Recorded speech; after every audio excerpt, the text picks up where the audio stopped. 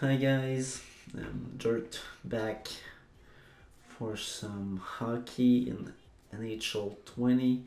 Bit tipsy, I want to practice talking to people, well, talking to my mic which people will listen to anyways, while I'm playing some NHL. And one of our friends in Colorado doesn't know much about hockey, so I figured I'm gonna just record a game and try to explain what's happening when it's happening to help him a little bit.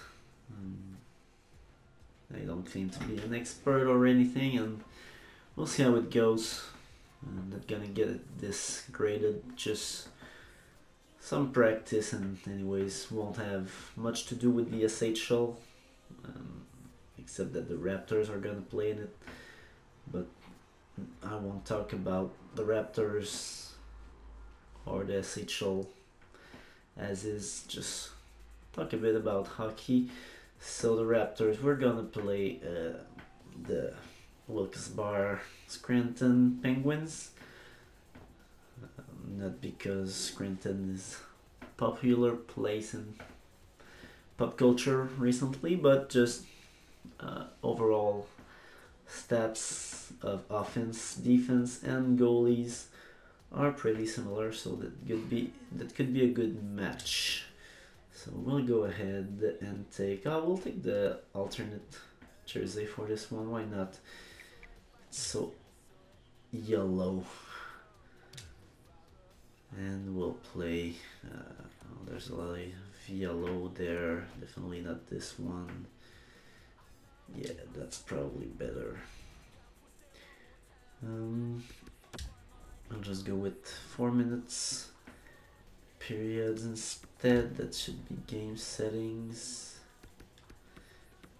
No, 3's not enough. So 4 minutes.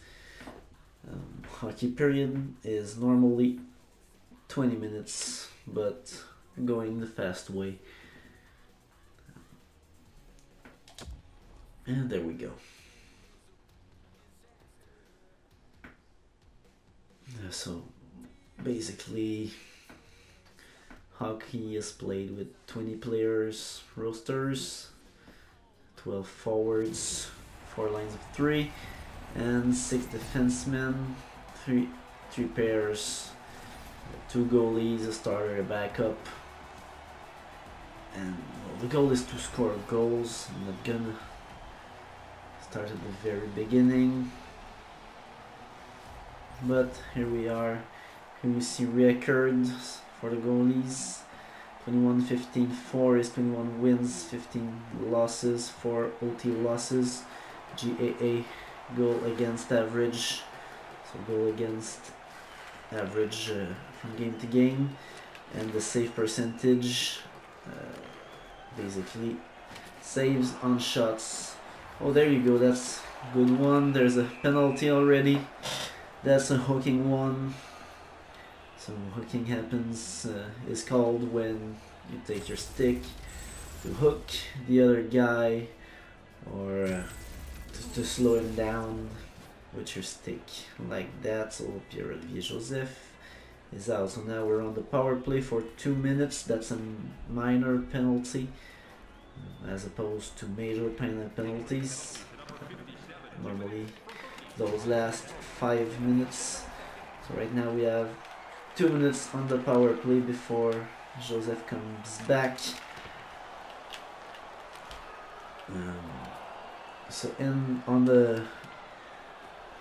While we're on the power play, if we score on a minor penalty power play, the power play is over.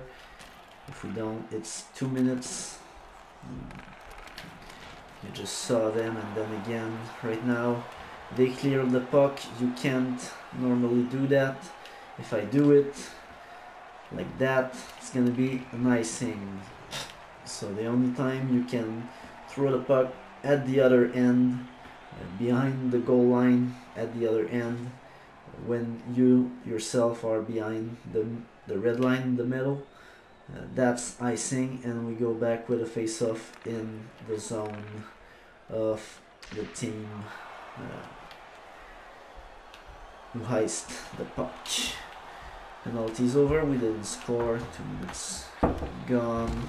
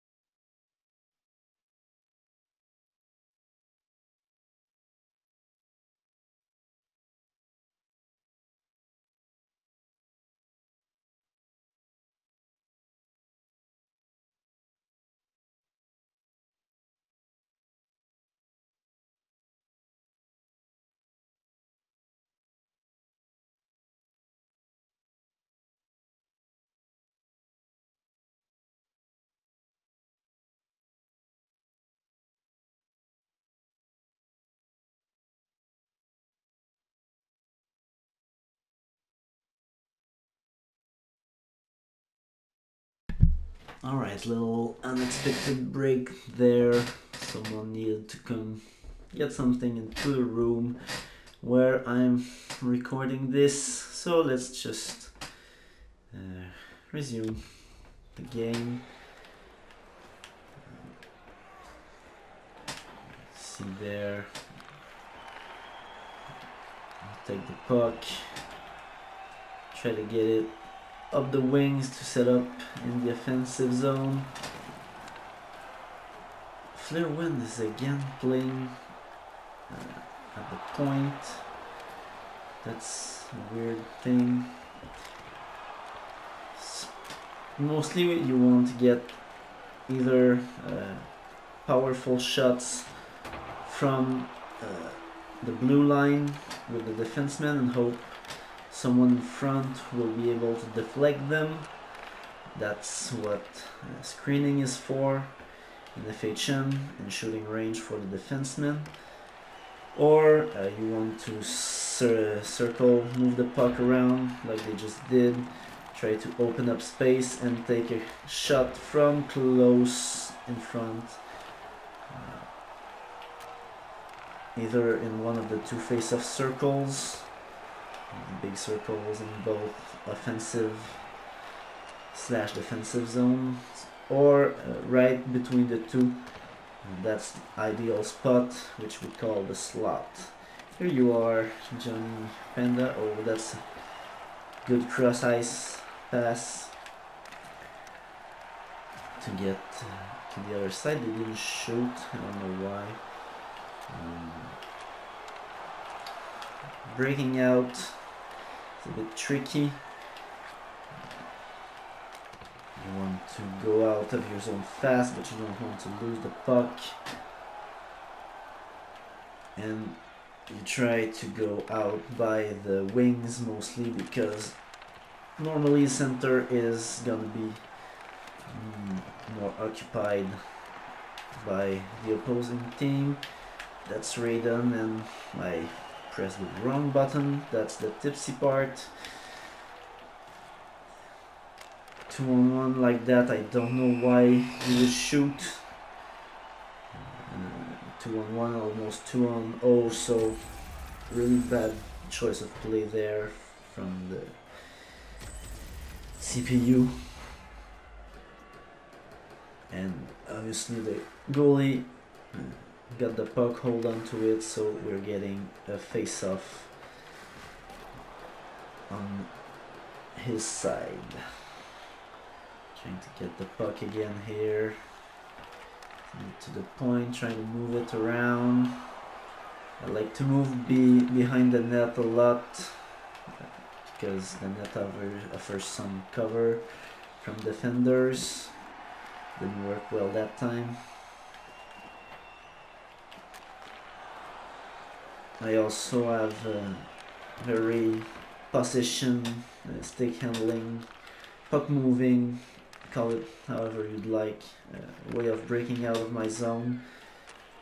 Lots of people will go with passing, but if I can, myself, if that was a bad pass, if I can keep the puck and just skate with it, if the ice is open, I'll keep it. Oh, there's another penalty, we'll get to explain that one.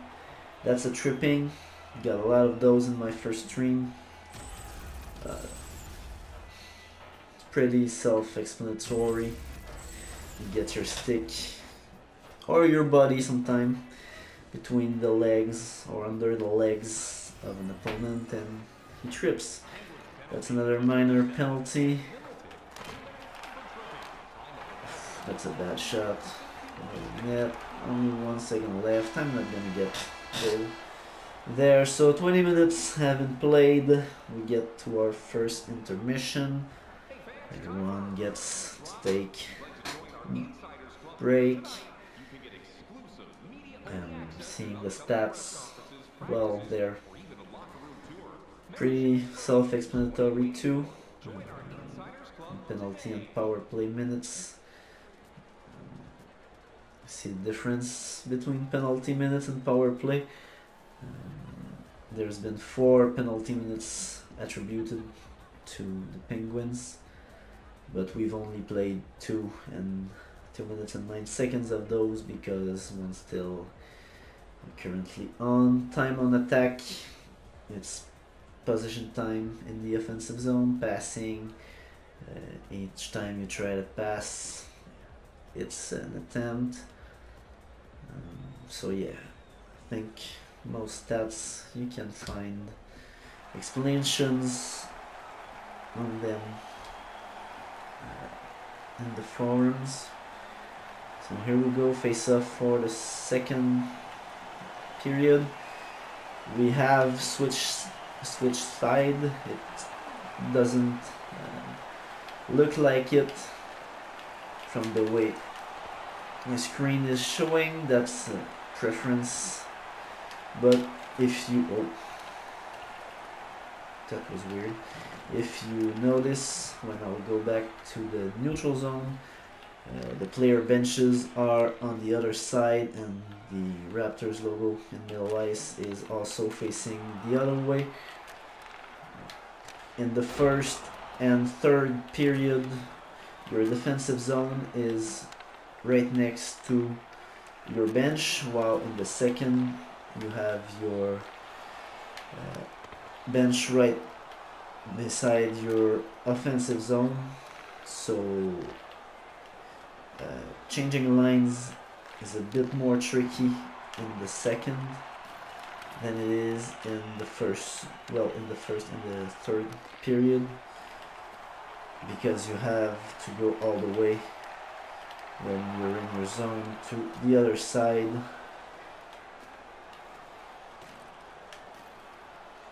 Here we are, waiting for the changes to be over and passing behind our teammates. Behind the net. Won't freeze it. Won't keep it with the goalie. Try to go back. Pass with, oh, jerk. Me, myself, and I. That's a goal. Oh, that shirt does not go well on Big Dino. So yeah,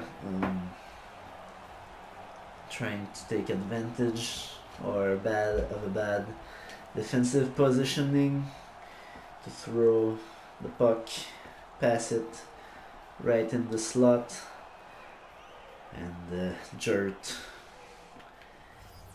takes it on the 2-0. It's now 1-0 for us. That's definitely going on the highlight reel. That's great goal for me. That's a bad shot.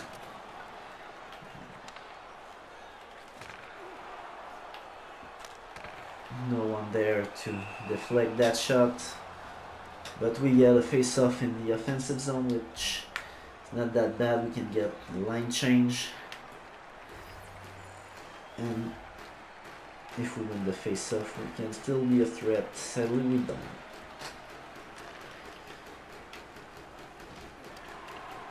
see the other team also going in the zone. On the left side, always try to enter the zone unless there's a real obvious opening. Try to enter on the other side. Going through the middle is going to be harder. That's a good hit I just took. No unnecessary violence, no elbowing, no charging, which would be taking more steps, more speed than necessary, or hitting someone in the vulnerable position. So basically you want it to be shoulder to chest or shoulder to shoulder to have a good hit. Another try for a pass in the middle in the slot. This one was a bit behind. And that's the tripping I just took, yeah. When you have a minor penalty coming, like this tripping, the slashing we saw earlier, as long as the penalized team doesn't touch the puck, the game will go on. The team with the puck, the team that will benefit from the power play, will likely take out their goalie for an extra attacker. You can always take your goalie out and get an extra player on the ice. And well, if the game stops as soon as the other team touches the puck, well, there's not really any risk in doing so. The other situation where this is gonna happen is if you're back by 1 or maybe 2 goals at the end of the game, and you want to risk it all. You take out your goalie and hope the extra attacker will make the difference in the offensive zone. Oh, was busy talking, didn't realize the penalty over there. Could have done better with Panda if I had noticed.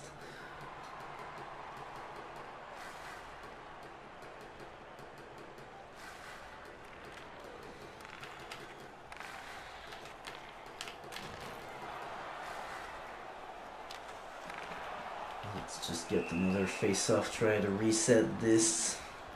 This play wasn't going anywhere.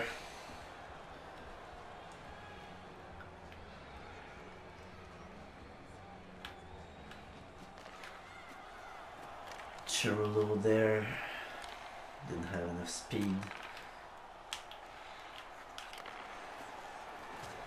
Good interception. 1 minute left in the second period.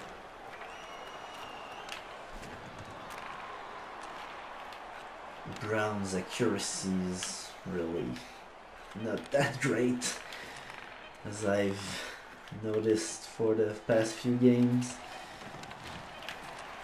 He has other qualities, that's for sure. Good hitting, good screening. We don't see Brown go in front of the net too much in NHL. I don't know what's the cause of that. That's basically his player type. So, end of the second period, we're up by 1. Coach feedback is good. So teams will switch around. As you can notice, the logo facing to the right of the screen. Unless the capture is mirrored, I don't think it is. It's not really relevant. Anyways, what just happened used to be a violation like the icing, a 2-line pass. It's not anymore. It hasn't been since oh, breakaway. It hasn't been since 2005, The 2004 and 2005 season was completely cancelled because of a lockout in the NHL, and that's one of the changes that was made. Before that, if you passed the puck and it crossed any two of the lines, red lines or blue lines on the ice, you would get called. That doesn't happen anymore, which makes me realize we haven't seen an offside yet. That's still very much a rule, though it did change. Oh, there it is. I called for it, I guess. So an offside happens when you enter the offensive zone before the puck, and then the puck gets in the zone and in the possession of your team. So if there's a Raptors player in the offensive zone and I just dump the puck in, but he doesn't touch the puck, that's not going to be offside. If he does, that's going to be offside. Of course, if there's a Raptors player in the offensive zone and I come into the zone myself with the puck, it's going to be the same result. If the first offending player gets out, but another one had gotten in before that, even if the puck was before him, so basically if player 1 gets in, puck gets in, player 2 gets in, player 1 gets out, and then player 2 gets the puck, that's still offside, which I realize might not make sense when spoken out like that for someone who's not familiar, but that's pretty much the best I can do. Pretty hard to try artificially create one, because the AI will make it so this kind of situation doesn't happen.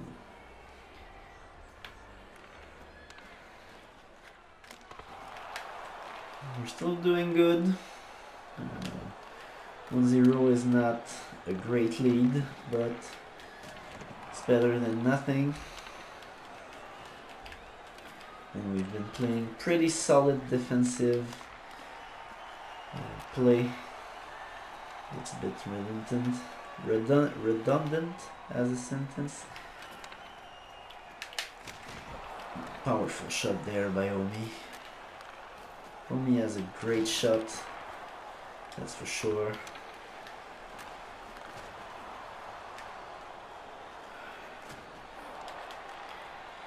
Raven can't get it done.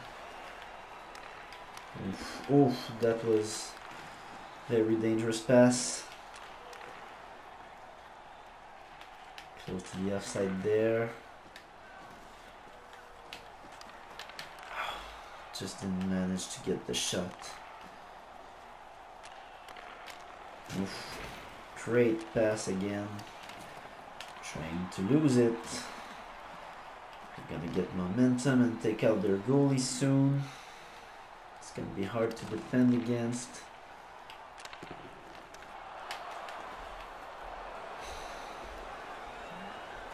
Here's a breakaway. Went for the shot. Don't normally go for the shot in the breakaway. And even more true if you have as much space as the guy had. I don't know why the goalie is still in net. It's a 1-goal game. They had the puck in our zone with 1 minute to play. That goalie should definitely be going out. He's going now. Let's try to put in an empty netter. Scoring in an empty net is not gonna count towards the goal against average of the goalie, but it definitely counts on the scoreboard. We get 2-goal lead. And that game is pretty much over. Scored by number 36, assisted by number 41, and by number 20, time at the goal, 19 minutes, 38 seconds. Trying to get this to the winner. Let's just get the penalty at the end, because why not?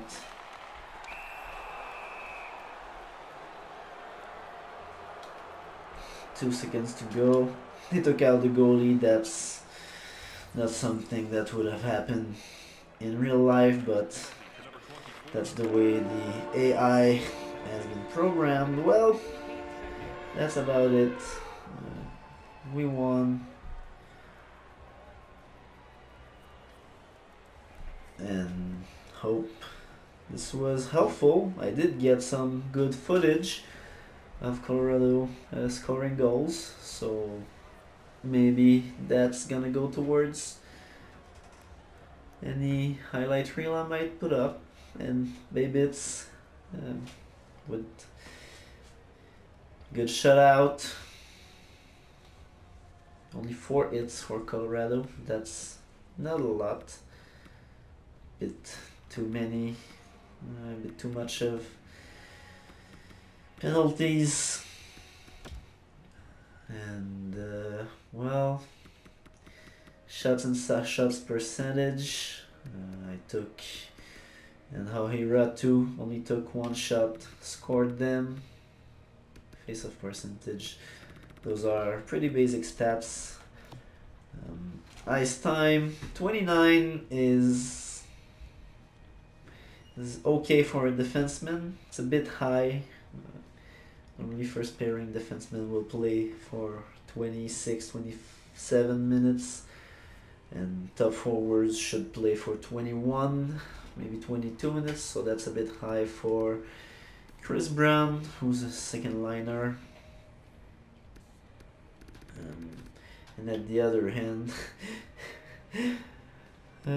our 2 goal scorers, the 2 players with the lowest ice time.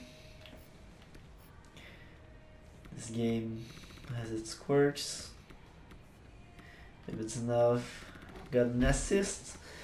Goalies can get assists and points. Sometimes goals. That's gonna be rare. So anyways, that's it for the stream. Hope it was a bit helpful. If not, it did help me figure some things out myself. I'm still learning the ropes of this. So take care and see you next time.